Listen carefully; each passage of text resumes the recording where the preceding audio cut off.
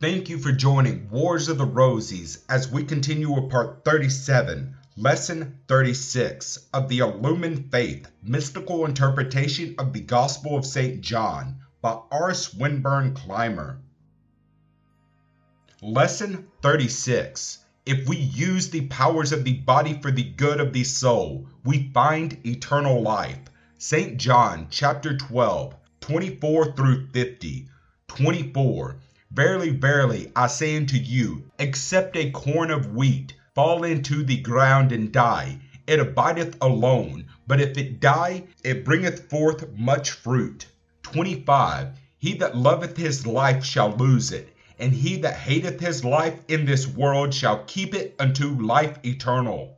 The grain of wheat that is kept in the garner will not bring forth fruit, but if it is buried in the earth so that it may decay, the germ which is within, the soul of the wheat, will spring forth and produce. Thus it is with man. If he looks only after the good of his body, doing only that which the carnal flesh desires, he is keeping the grain of wheat in the garner. Man must awaken to the fact that the body is given him only that it may be used for the purpose of bringing forth the germ of immortality which is within. He must think such thoughts, hold such desires, and perform such acts as will change the body into the illumined soul. Then will he find life eternal.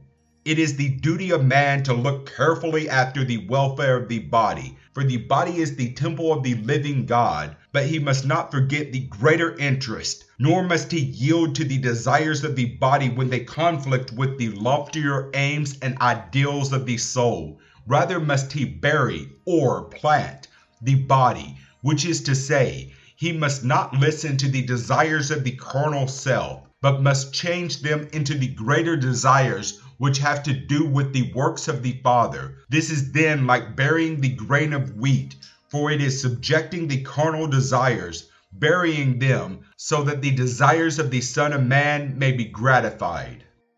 26. If any man serve me, let him follow me, and where I am, there shall also my servant be. If any man serve me, him will my Father honor. To serve the Son of Man means to do the will of the Father, for if we serve, we follow. Likewise, if we follow, we serve. To do the will of the Father is to serve him, and by serving him, we become like him.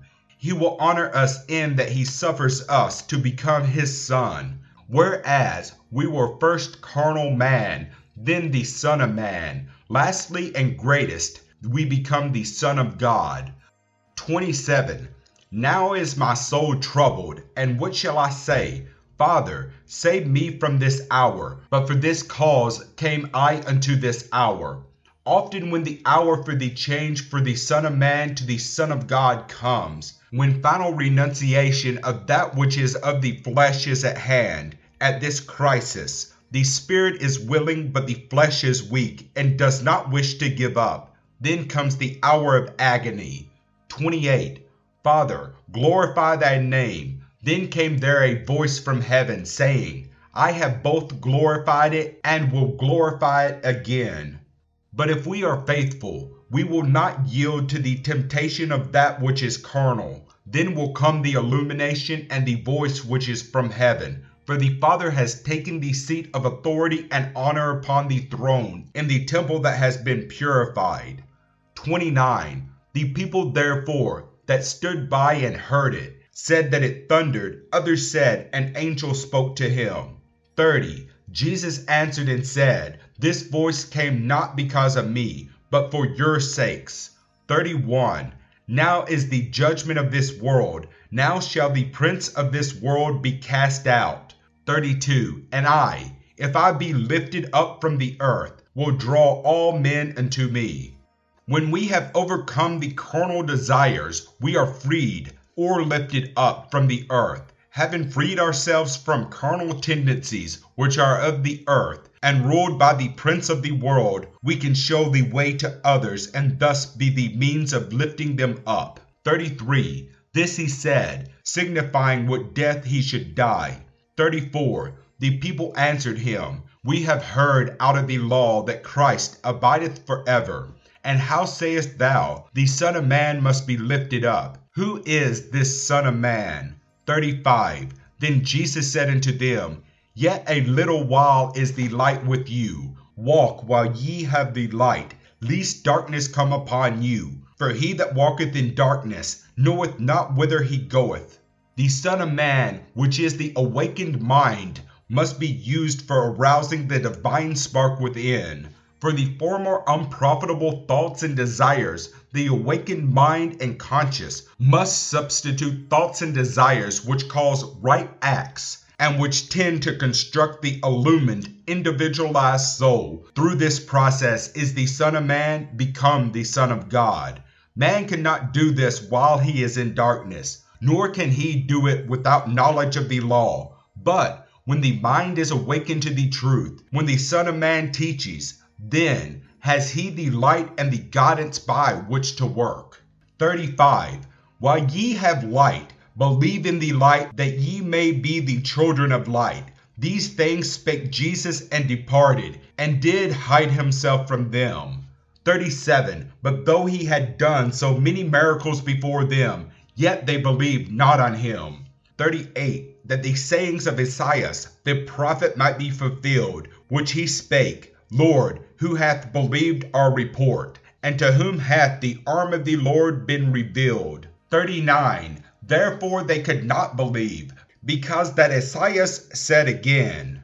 40. He hath blinded their eyes and hardened their heart, that they should not see with their eyes, nor understand with their heart, and be converted, and I should heal them. 41. These things said Esaias, when he saw his glory and spake of him. 42. Nevertheless, among the chief rulers also many believed on him, but because of the Pharisees they did not confess him, lest they should be put out of the synagogue. 43. For they loved the praise of men more than the praise of God. The greatest enemy to the truth is fear. Men come to understand the law, but they fear their friends, their neighbors, their kin, their brothers in church. They fear excommunication, the dark club which is wielded by those in power. And through this fear of the world and its options, they but destroy their own souls. He who knoweth the Lord will do the will of the Lord. He who denies the Lord, which is to say, he that does not live and act according to his understanding of the law, is not burying the flesh as a seed in the ground, that it may spring up in illuminated soul consciousness and eternal life, but he is rather burying the soul into death and destruction. 44. Jesus cried and said, He that believeth on me, believeth not on me, but on him that sent me. 45. And he that seeth me, seeth him that sent me.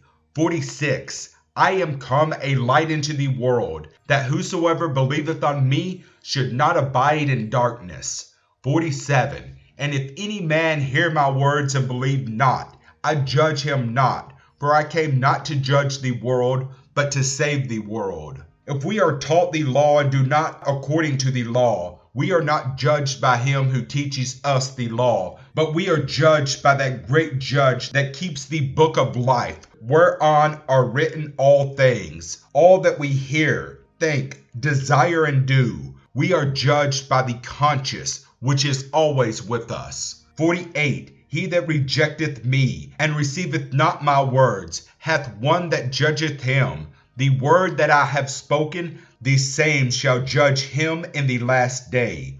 49. For I have not spoken of myself, but the Father which sent me. He gave me a commandment, which I should say, and what I should speak. 50. And I know that his commandment is life everlasting. Whatsoever I speak thereof, even as the Father said unto me, so I speak.